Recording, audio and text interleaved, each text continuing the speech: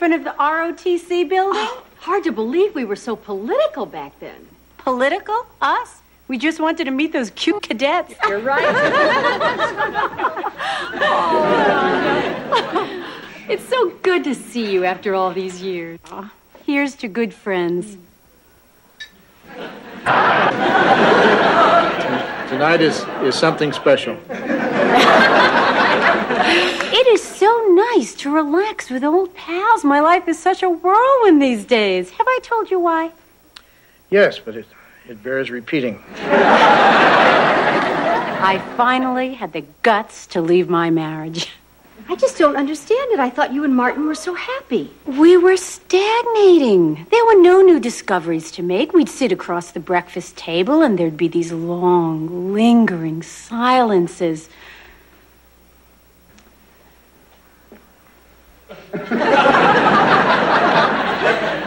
Still, it's a shame after such a long marriage. Oh, Joanna, believe me, you and I both have what we want. I have an exciting new life, a fabulous career, and you've got Dick. Yes, and we're very happy. Of course you are. How long you kids been married now? 18 years. 18 beautiful years. Well, I've got another whirlwind day tomorrow. Night, sweetie. Night. You know, it's just amazing that you two have managed to stay together. Well, when you've got a good thing going. Right, honey? Huh? Tell Rhonda good night. Oh, good night. Good night, Rhonda. Sleep tight, lovebirds.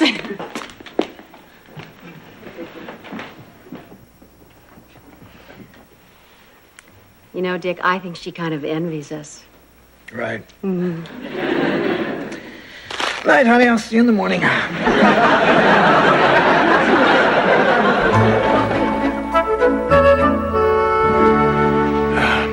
Miss?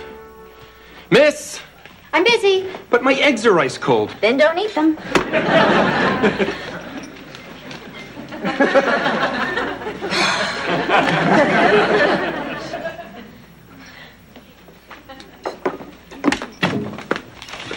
Dick,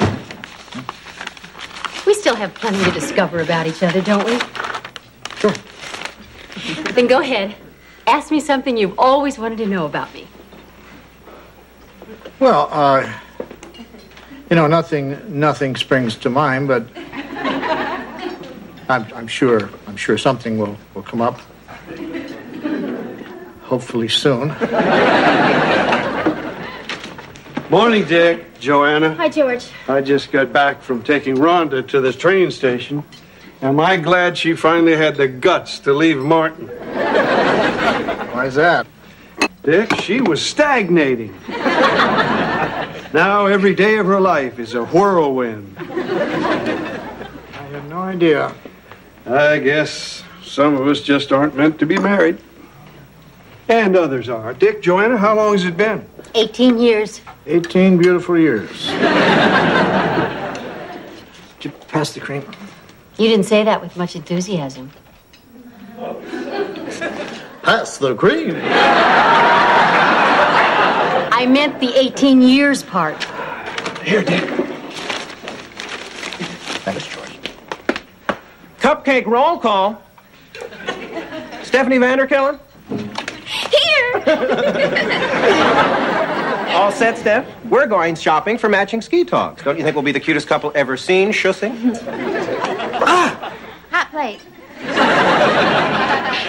Michael, we're not going anywhere until I see that baby picture you promised me for my locket. Voila. This will never do. I'm not putting an adorable baby picture of me next to one of you in a Foreign Legion hat. But, Steph... Michael, I've never seen a picture of you as a little boy without something stupid on your head. I'm sorry, Steph. I know what you must be going through. Do you? Do you really? I think not. Well, here's something I've never told you. I was a cesarean baby.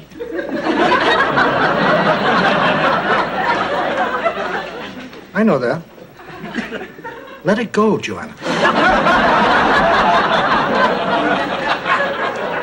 Who would have guessed? I'm sorry about your childhood trauma, Jojo, but I need to confab with Dick about some urgent show stuff. Can we kibitz, compadre? Must be urgent. You're mixing Spanish with Yiddish. Tell me, Joanna, was it painful? What's the problem, Michael? This has nothing to do with the show, Dick. It's something painfully personal. You see, I once... This should spare us both the agony.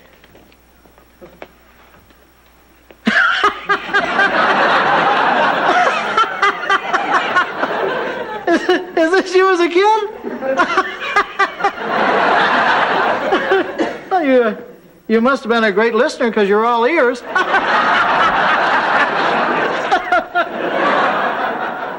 Yank those yucks, Dick. You have no idea the torment I went through as a child. Every day I'd hear the same taunt.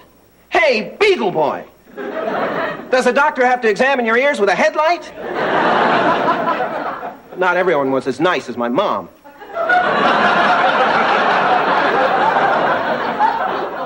When I got to school, that's when the hell really began. Oh, you know, kids can be cruel. Their chant still haunts me. Michael, ears so wide, looks like pancakes side by side. I tried to run and hide, but it was useless.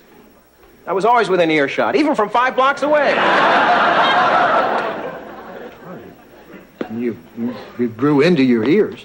No, Dick, I got professional help. I had them trimmed and pinned when I was 11.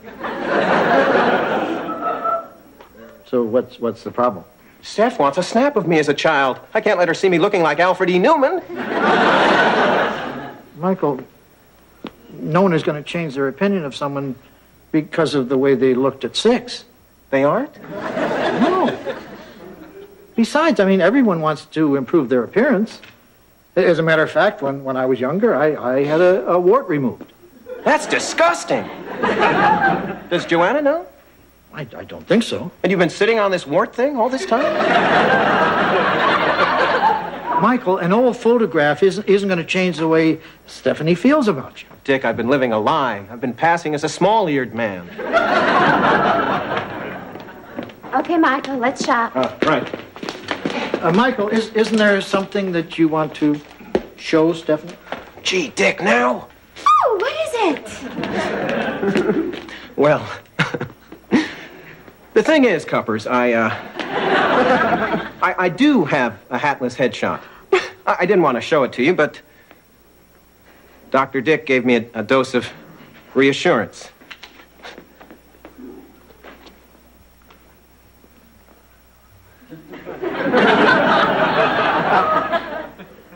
Who is this?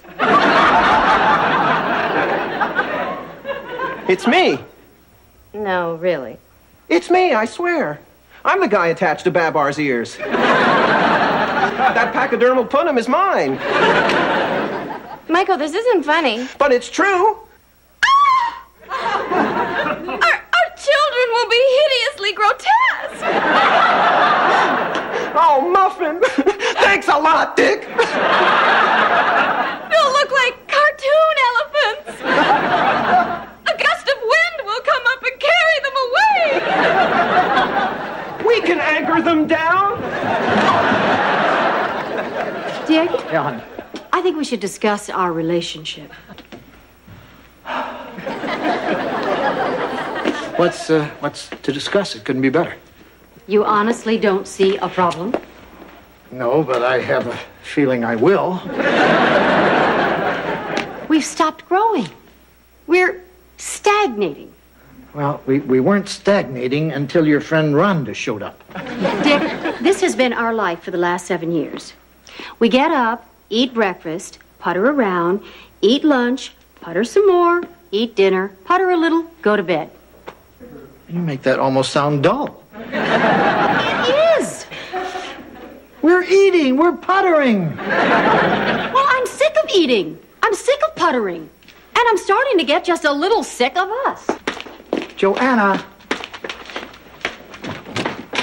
Sounds like the end of 18 beautiful years, Dick.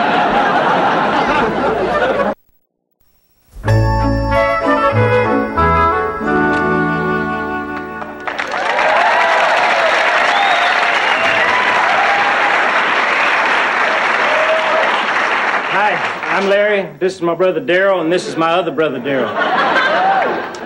Hi, fellas. What is it? Well, we understand that after 18 beautiful years, you are connubally kaput. Where did you hear that? The whole town is buzzing and laying odds on who'll be the next Mrs. Loudon. I went with my gut and put a 10 on that chunky number who works at the gas station. Anyway, on the off chance that you two can salvage this sad excuse for a marriage, we'd like to suggest something we found helpful. Therapy. You were in therapy? Actually, primal scream. Something Darryl particularly excels in.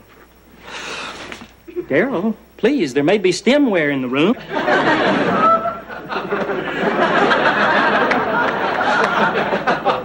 Thanks for the concern, guys, but we aren't having a problem. And if we were, I'm not a big believer in psychology. Well, it did wonders for Darryl's sibling rivalry. Well, looks like regression to me. Come on, Darryl. We better have Dr. Penske hook you up to that electric machine again.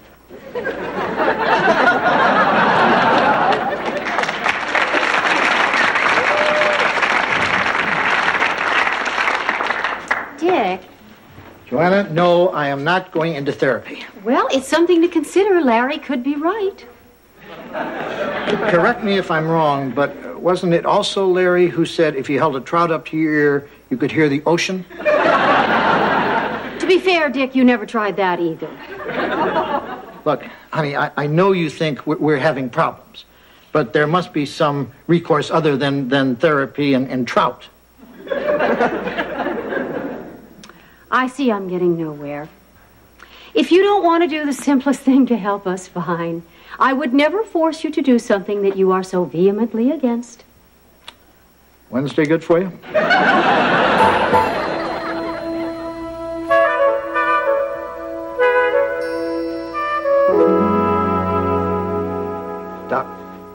Dr. Mary Kaiser? It sounds like a woman. Dick, just relax. Everything's going to be fine. I'll see you next Wednesday, Dr. Kaiser. Yes,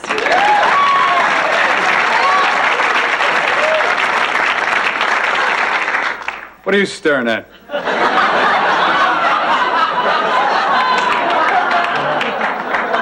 I'm sorry. You look so. What's this, Kaiser? Another one of your nut cases? There's something about your face. I'm not too crazy about yours either. Haven't we? I'd love to stay around here and listen to you stutter all night, but I have a life to live. Psycho.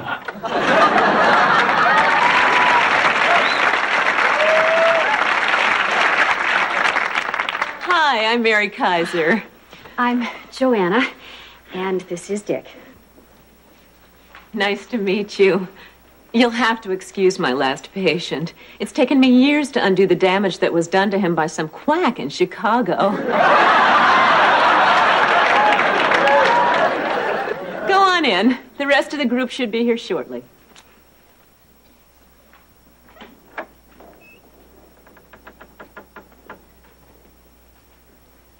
When I agreed to do this, you didn't say anything about a semicircle. Dick.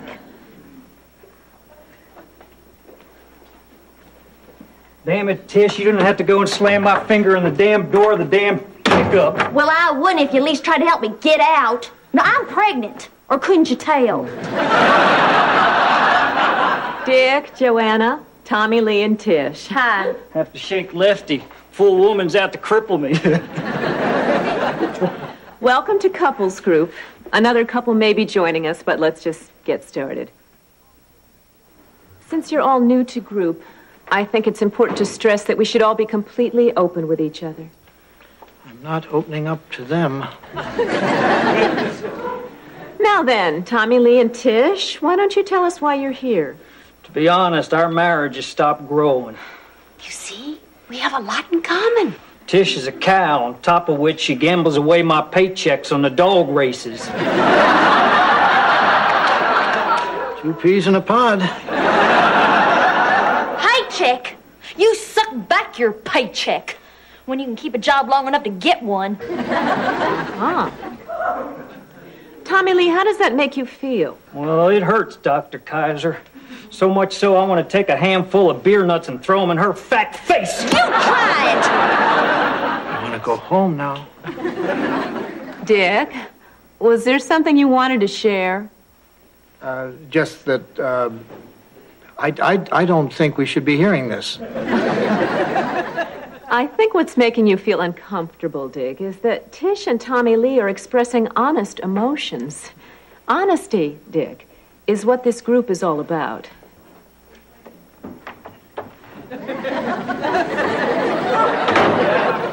Sorry we're late, Dr. Kaiser.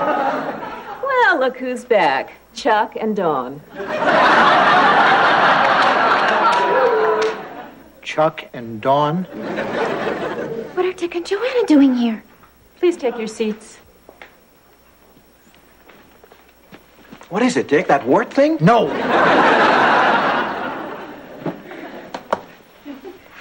So, what did we miss? Dr. Kaiser was just explaining the importance of being honest. Dawn.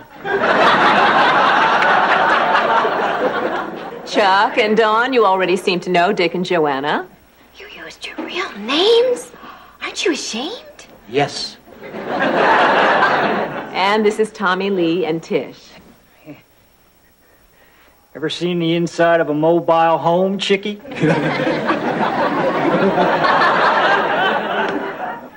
At this time, what do you two see as your greatest difficulty? Our boy, Harold. Last week you shot a hole right through our neighbor. Kid's got a lot of anger in him. Are they going to talk all night? Some of us have real problems. Well, Dawn, as I recall, the last time you two were here, your problems seemed rather trivial and foolish. Well, that was then. This time it's all too real. Oh, I'm sorry. What is it? Chuck had big ears as a child. Our neighbor had big ears. Still has one.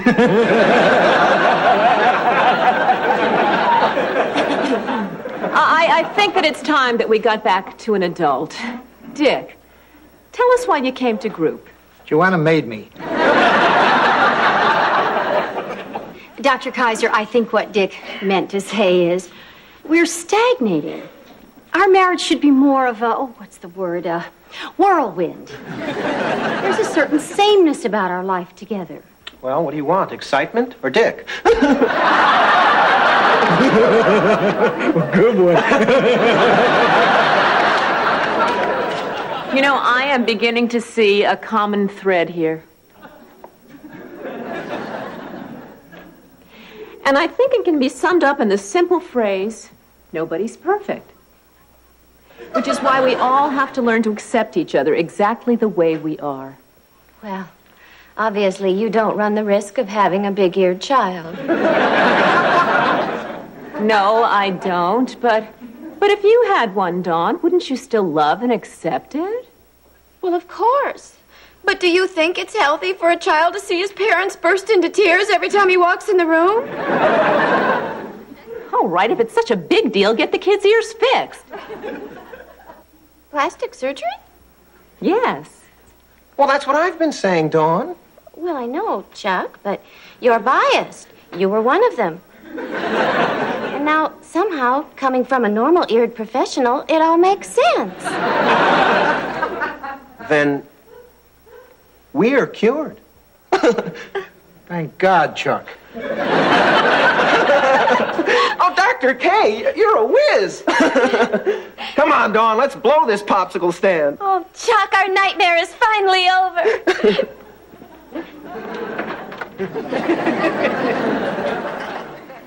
Wait a minute. They get to leave? Uh-huh. And they're cured?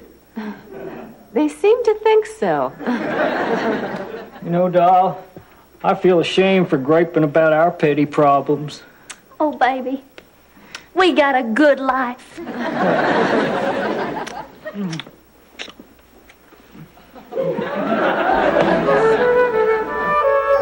Well, Joanna, you've told us all about your life with Dick.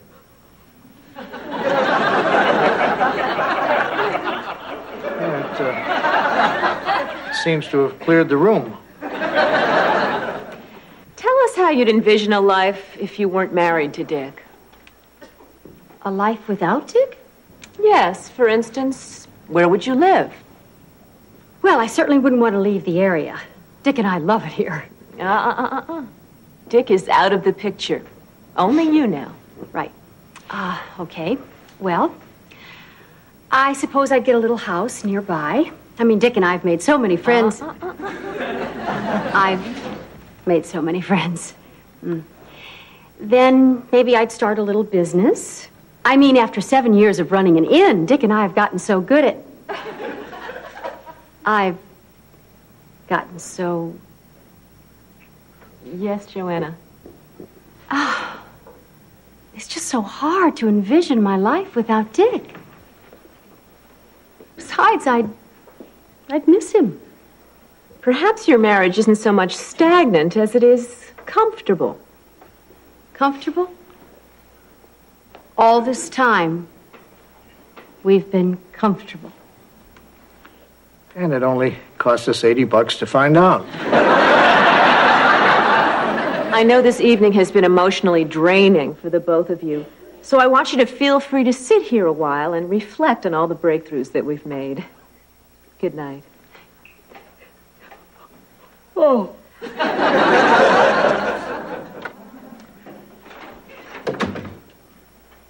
Well, I'll start up the car.